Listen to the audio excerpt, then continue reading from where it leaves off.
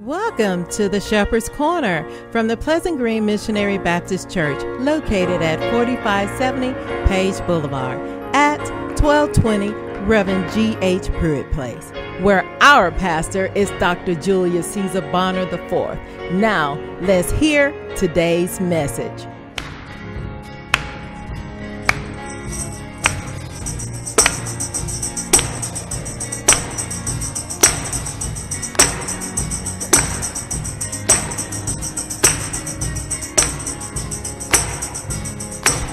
Every praise,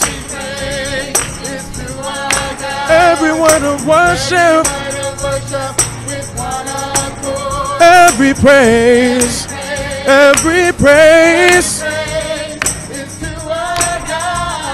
sing hallelujah to our God, glory hallelujah, every praise is to our God. Every praise is to our God. Every word of worship with one accord. Every praise is to our God. Sing hallelujah to our God. Glory hallelujah. Every praise is to our God. Every praise is to our God. Every word of worship with one accord. Every praise is to our God. Sing hallelujah. Glory, hallelujah, is to our God. Every praise is to our God. Every praise is to our God. Every word of worship with one accord. Every praise is to our God. Glory, hallelujah, is to our God. Every praise is to our God. God, my Savior, God, my healer, God, my deliverer. Yes, He is. Yes, He is. God, my Savior. God, my healer. And He's my deliverer. Yes, He is. Yes, He is. God, my Savior. And He's my healer. And He's a deliverer. Yes, He is.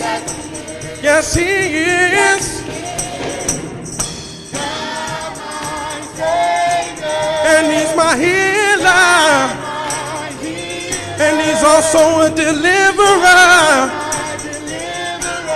Yes, He is. Yes, He is. God, my Savior.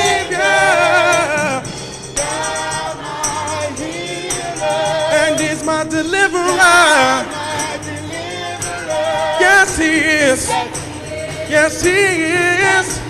God, my Savior. And my healer. And my deliverer. Yes, He is. Yes, He is. Yes, He is. Yes, He is. Yes, He is. Yes, He is. Yes, He is. Yes, He is. Yes, He is. Yes, He is. Yes, He is. Yes, He is. Yes, He is. Yes, he is. Yes, he is. Every praise is to our God. Everyone who worship. With one accord. Every praise. Every praise. Every praise is to our God. Sing hallelujah. Hallelujah to our God. Glory, hallelujah. It's to our God. Every praise. Every praise. Every praise. Every praise. Every praise. Every praise. Every praise. Every praise is to our God. But open your Bible with me to the Gospel of John, chapter 1, verse 1. I'm going to try to begin a series of messages in the Gospel of John, looking at the first chapter. But we're just going to deal with this morning verse 1 of that first chapter, just only the first verse.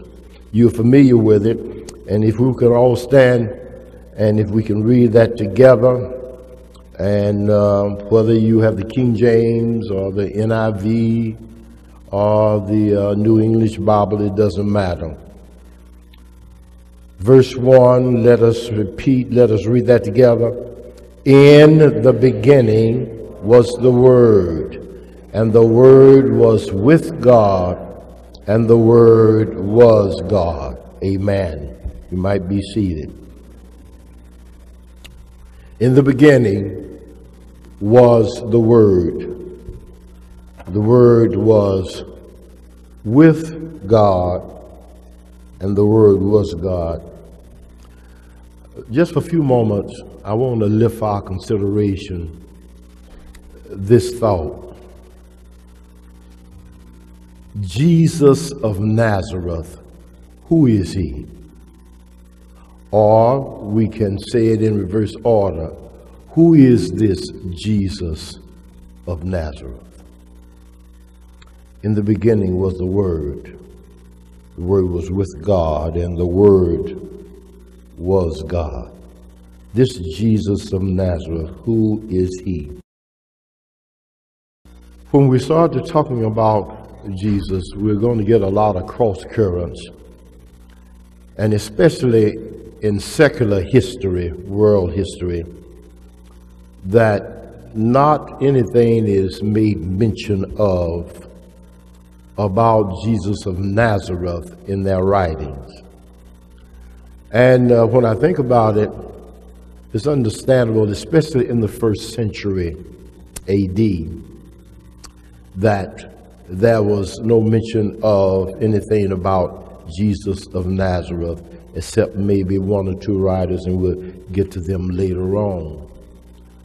But let me give you 4 reasons why possibly in the first century the secular historians did not make mention of Jesus.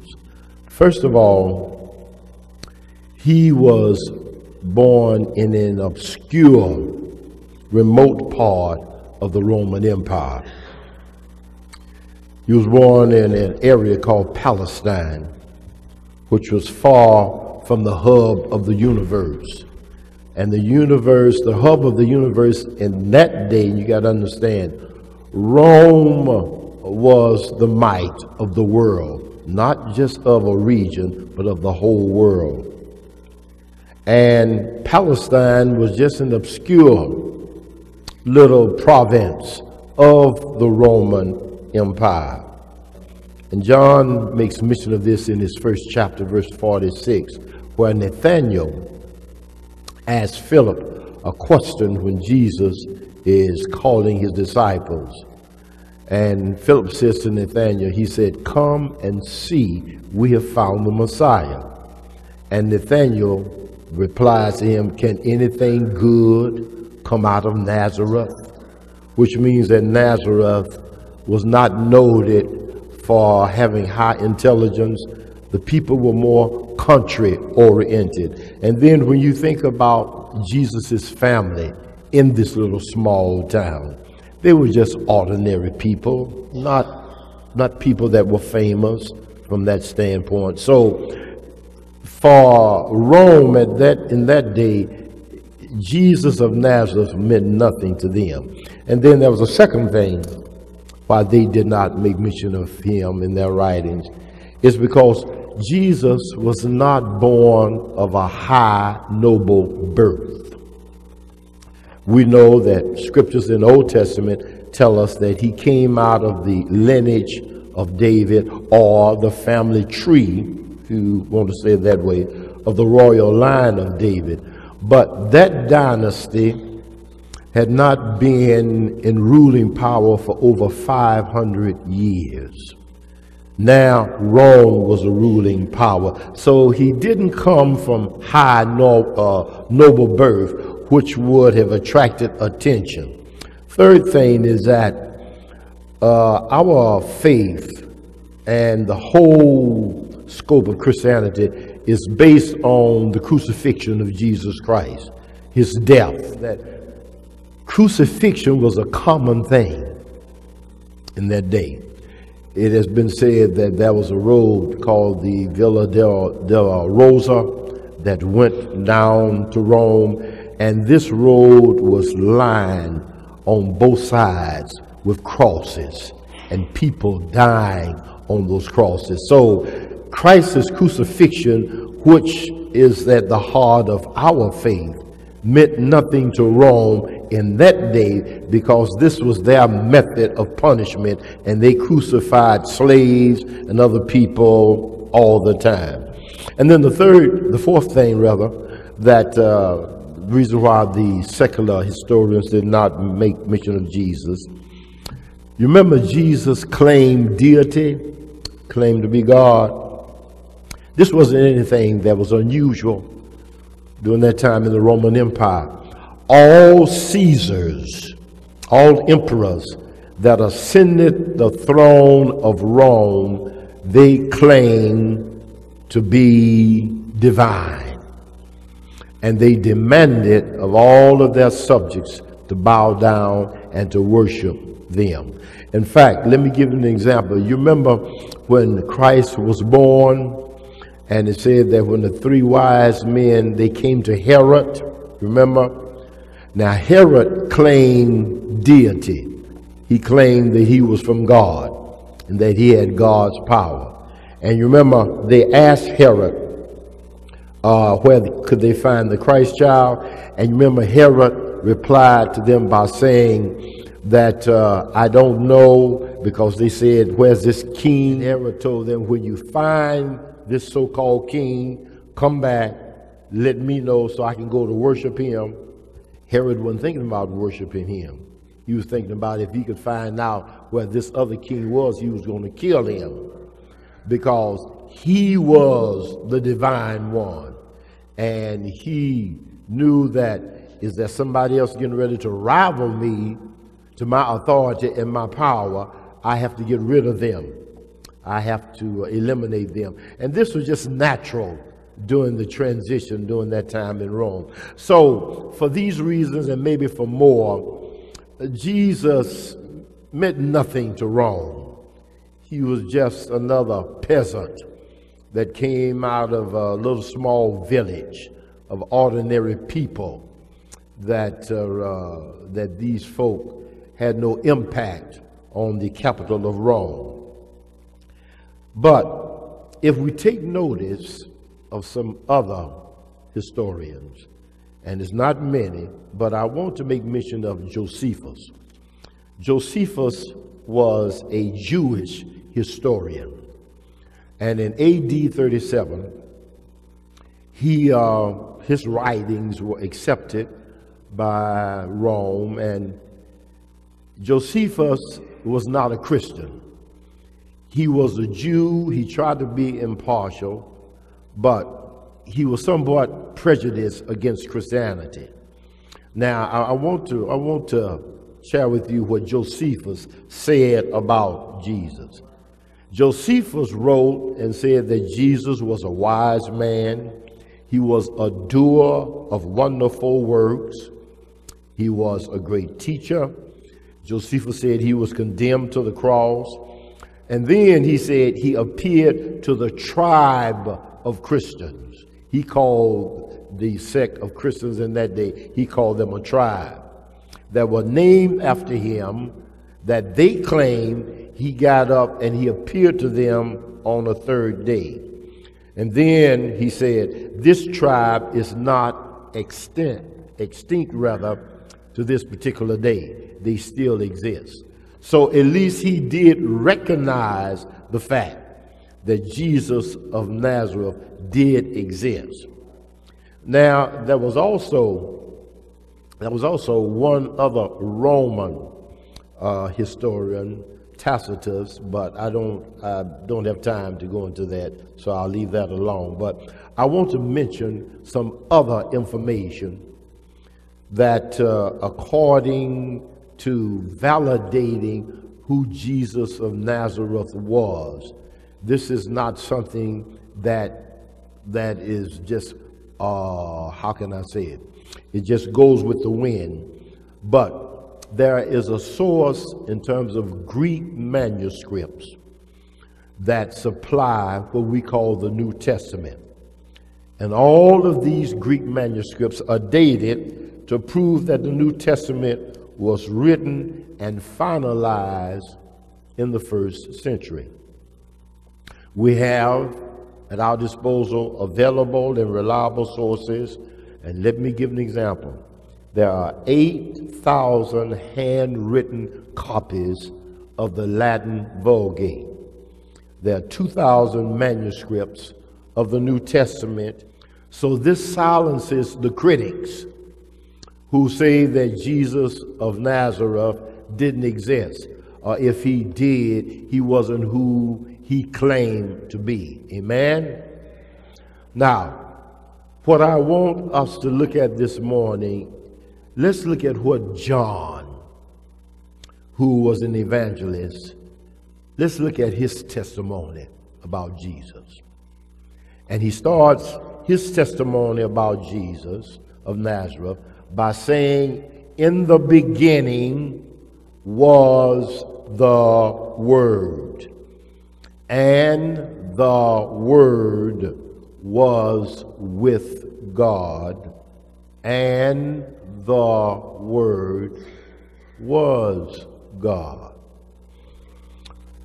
Now let me see, I want to condense this so it will be mentally palatable. We can understand it.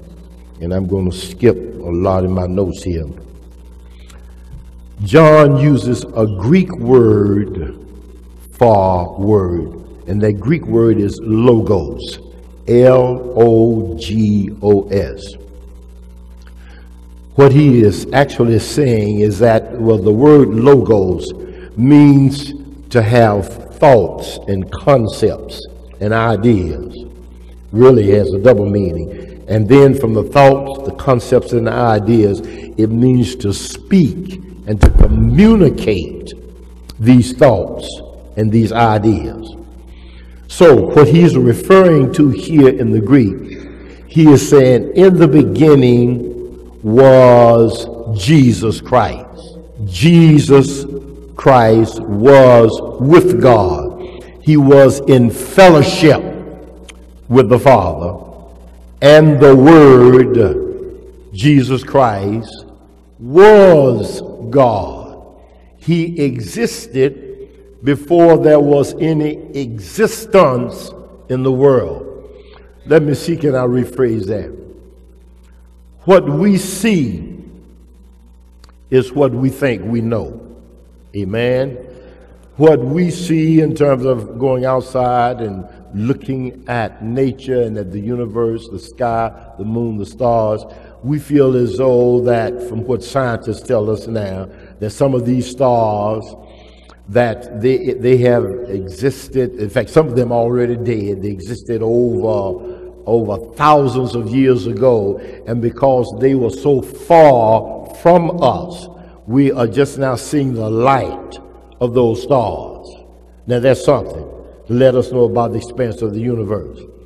Well, before those stars or those planets died, before we are just now getting the reflection of their death, because they were so many millions of miles away, Jesus of Nazareth was before that. Does that make sense?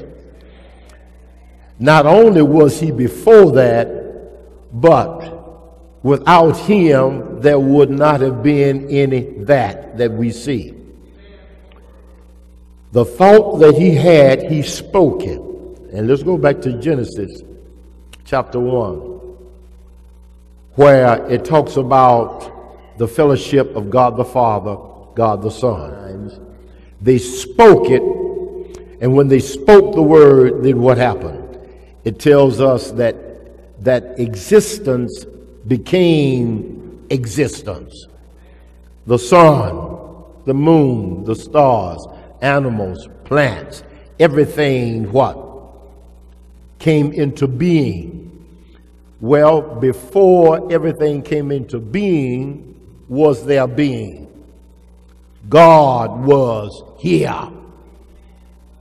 He was eternal.